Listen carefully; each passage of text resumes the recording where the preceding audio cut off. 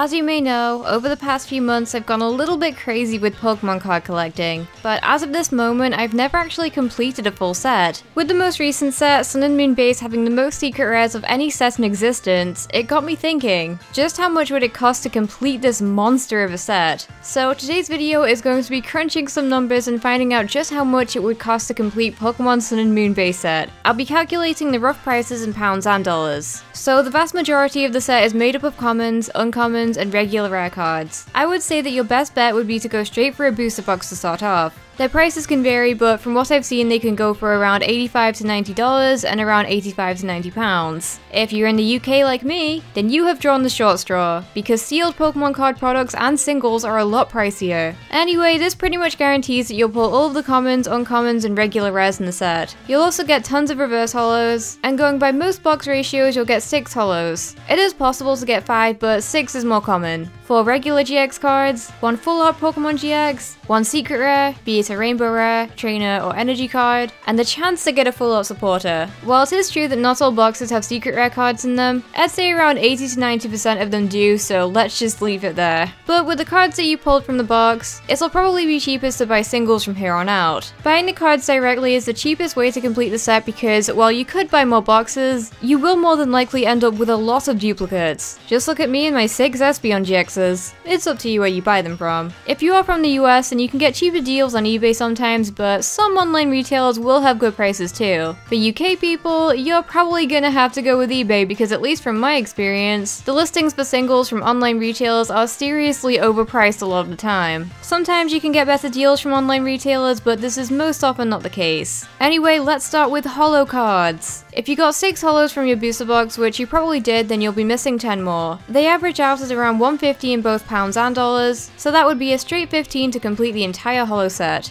Nice! On to GXs. Sun and Moon Base set has 11 GX cards, the most expensive being Decidueye for around £11 or $13, and the least expensive being Gumshoos for around £3 and dollars. By the way, my figures do not represent the exchange rate, but rather the actual figures that I've seen while looking online, and they're only averages too. Say for example, Gumshoos is listed at only $1.49 on Darium's, but it consistently sells for anywhere between 2 and 5 on eBay, so I just go for a general average. There is a pretty big range in prices for GXs, but after spending a lot of time looking at sold eBay listings and various online retailers both in the UK and the US, I came up with averages for each. Lurantis goes for £7 and dollars, Incineroar goes for £6.50 in pounds and dollars, Lapras goes for £5 and $3.50, Primarina goes for £5 and $4.50, Espeon for £6 and $4.50, Lunala for £6 and $5.50, Umbreon for £8 and $7, Solgaleo for £8 and $8, and Tauros for £5.50 and $5. Assuming that you got 4 GXs from your booster box, that means that you will be missing 7. There's no way to tell which GXs you'd be missing, so I've come up with an average GX price overall, which would be £6.45 or $5.72. Anyhow, multiply that by 7 and it should mean that it will take you an average of £45.15 or $40.04 to complete the regular GX section of the set after buying a booster box. Please do note again that these are only averages I've come up with. On eBay, single cards can sometimes sell for several dollars below or above this average, so if you keep your eyes peeled then you could catch a good deal for less.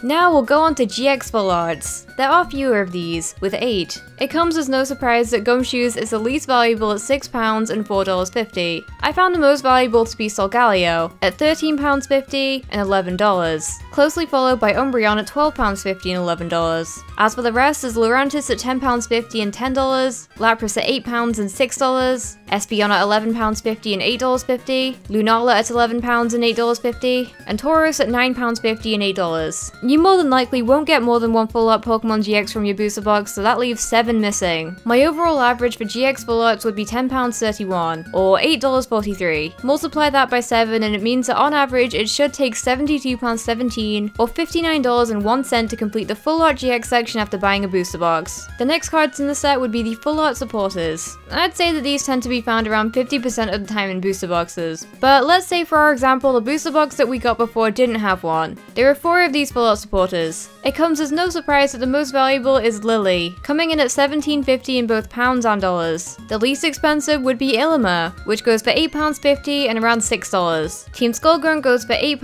or $7. and Professor Kukui goes for around £10 and dollars. Now, assuming that you didn't get any of these in the box, this means that it will cost an extra £44 or $40.05 to complete the Full Art Supporters part of the set, with each card averaging £11 or $10.13. If you get lucky, then you may only end up having to buy 3, which is great, but these figures are just for this one example. Now we're on to Rainbow Rares, which are new to Sun and Moon sets. They are secret rares in the sense that they're outside the set, but they're pretty much just rainbow versions of the Full Arts featured within the set, but they go for so much more, so prepare to have your wallet hurt a lot. The most expensive is Solgaleo, coming in at around £25 or $27, and the least expensive is Gumshoes yet again, at £13 or $10. Lurantis goes for a respectable £21 or $17, and Lapras is £18 or $15. Espeon goes for £21 or $20, as does Lunala. Umbreon is £23 or $24, and finally, Tauros can go for £17 or $16. Considering they're secret rares, the price of each card isn't terrible, but when there are 8 of them, it adds up. Their collective value is roughly £159 or $149, and each one costs an average of £19.88 or $18.63. Now, for this example, we're going to say that the booster box contained 1 rainbow rare, which would mean that you'd only need to buy the other 7, for a rough total of £139.12, or $130.37. And finally, we have the secret rares. Now, this is the most difficult section to calculate because of 1 card, which we will see in a moment. There are 6 secret rares in Sun and Moon, with 4 trainers and 2 energies. The first secret rare would be Nest Ball, which is £22.50 or $20.50. Rotom Dex is £13 or $10, Switch is £16.50 or $14, and then there's Ultra Ball. Oh, Ultra Ball. This card is the most valuable in the entire set by quite a long way, but just how valuable?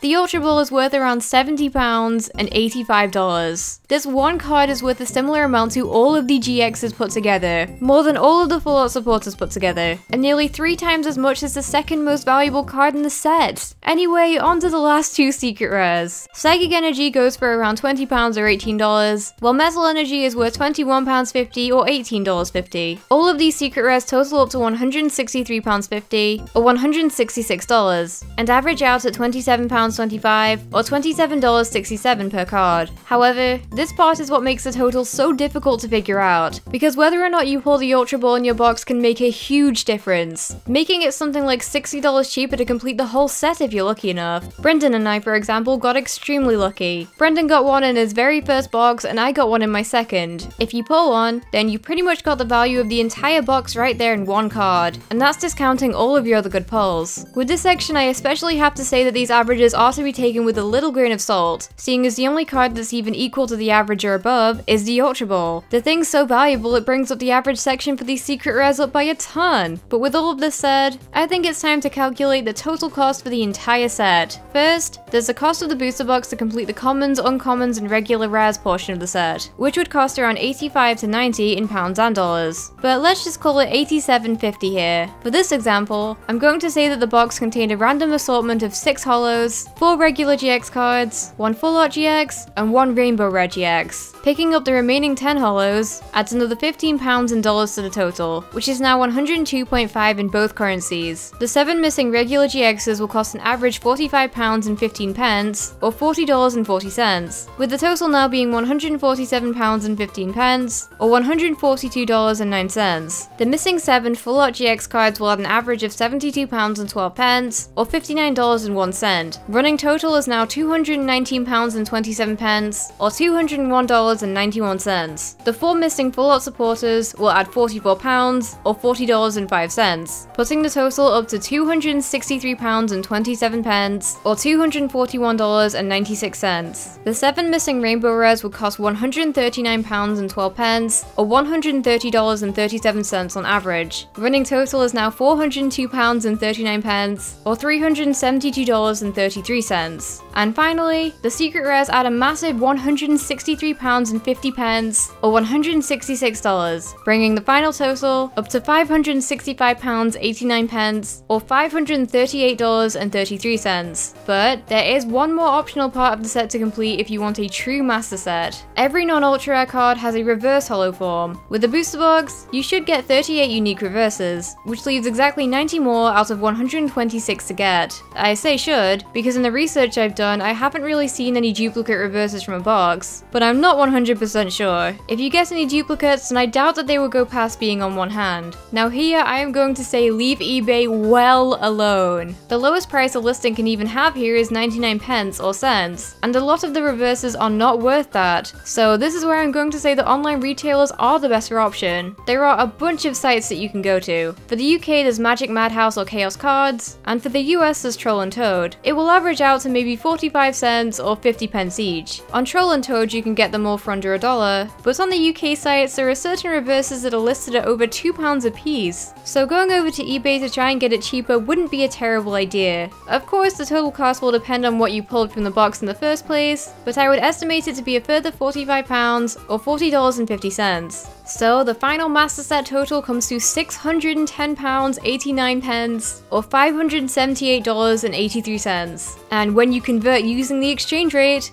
again, it means that it really sucks to be a card collector in the UK.